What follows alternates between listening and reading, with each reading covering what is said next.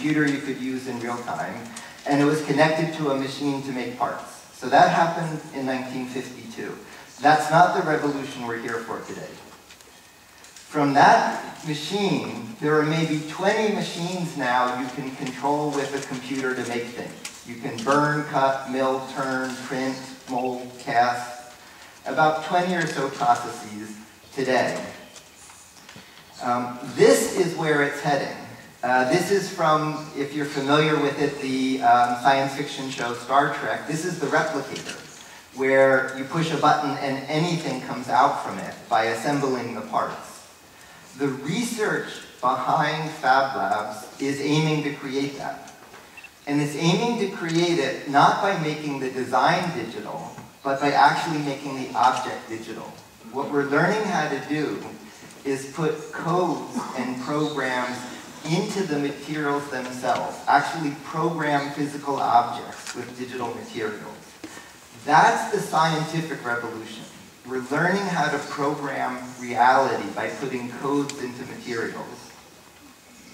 And we're getting there in stages. The first stage is a computer controlling a machine, and that started in 1952. Today, we're starting to use machines to make machines, and you'll hear about that later today.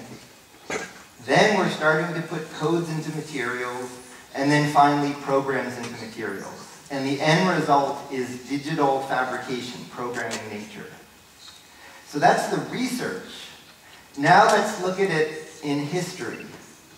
There were mainframe computers for big companies. Then there were mini computers. Then hobbyist computers. Then personal computers. That's the history we're now creating. There's the big machines like MIT made in 1952. There's the Fab Labs you'll hear about today.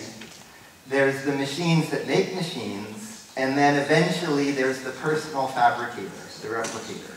We're recreating the history of the digital revolution in communication and computation, but we're now making that revolution in fabrication. And those line up very closely. And that alignment has a very important lesson. This is one of my favorite pictures. This is the birth of the internet. The internet was invented on mini computers. Mini computers, like the digital PDP, cost about $100,000, which was a lot for one person, but it was smaller than a whole corporation. It means a group of people could have one of them. And they were hard to use. It wasn't one machine. It was many different machines you had to connect. But with it, you could invent modern technology. And so on mini computers, video games, word processing, email, all of that was invented. And this is what the people who did it looked like. These were the people who actually invented the internet. What you're looking at is the first internet processing host, the first site connected to the internet. So that's what the machine looked like, and that's what the people look like. So now, today, this is what they look like. The Fab Labs that today's meeting are about the cost and complexity of a mini computer. So the technology is evolving. Eventually, all the machines in a Fab Lab will fit in your pocket and reassemble atoms. But that's a little ways away. But with those machines, you don't need to wait. You didn't have to wait to invent the internet for the smartphone. That was done 20 years ago. So Fab Labs have about the same cost and complexity of a mini computer. And like the mini computer, it means you can use them to create modern technology. And so these are what the Fab Labs look like. Now, the way this started is the National Science Foundation in the US asked us to do an outreach project. On campus, we had all of the research machines, and in 20 years we'll make the assembler.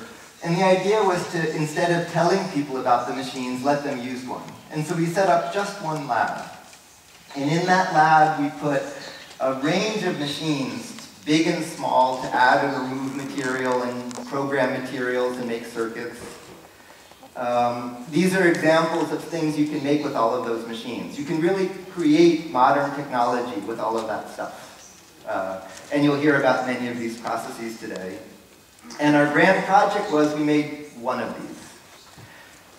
This is what happened. There are about 200 now, and they're doubling every year and a half. That was not our project. We set up one, and then somebody in inner city Boston, and then there was a connection to Ghana and Sekondi Takoradi, and they wanted one, and then there was a connection to South Africa and to India, and every time we opened one, it led to more. And so now every about year and a half, they're doubling. There's a few hundred of the labs, and they all have those same tools, so people and projects are shared. And they don't stay still. The technology keeps evolving, but in a way that lets people and projects be shared across the network. So that's the FabLab network. And as it's grown, I thought the research was hard. In many ways, that's easy. That's coming along just fine. What's hard is the organization. If these tools let anybody make anything, it really turns on its side the division of aid, education, industry, all of those kind of come together. And so the FabLab network has spun off businesses where you can ship data and make products. It's created educational programs where the whole planet becomes a campus. It's created platforms for aid where instead of giving solutions, you give tools to solve problems. And had to create all these new kinds of organizations to keep up with the technology. It's had a very interesting interplay with how government functions. This is legislation we'll discuss later today in the US to take the Fab Labs and make a new national lab out of connecting local labs, viewing these as part of the infrastructure of a country. And so what this means is the science exactly lines up. You understand digital computing, you understand digital communication, now digital fabrication is coming. The sciences lines up, and the revolutions line up. Mainframes, mini computers, hobbyist computers, PCs. Now we're living through machine tools for fabrication, fab labs, leading to personal fabricators. And what's happening around us today is this is a moment in time, just like the birth of the internet. The people at the Fab 9 meeting, in effect, are creating an internet of physical things. And they're asking and answering the question, if anybody can make anything, anywhere, how do you live, work, and play? How does society function if anybody can make anything, if that's no longer a scarce resource? That's not a story for the future, it's here today, and it changes just about everything. So through the day today, we'll be telling the story of what does the world look like if anybody can make anything. And then through the meeting, through all the colleagues here, we invite you to meet exploring that future. Okay? So the talks to come will give you different snapshots of what that future looked like. And so with that, let me first pause to thank Hiro-san and his colleagues, Keio, the city of Yokohama, the sponsors. We've been hosted so wonderfully here in every possible way. So I'd like to recognize our hosts.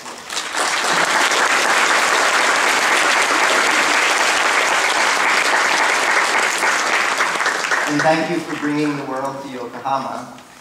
And now I'm going to hand off. I'm going to be followed by Abu and Choi, who are going to give you a tour of what these Fab Labs look like around the world. So thank you.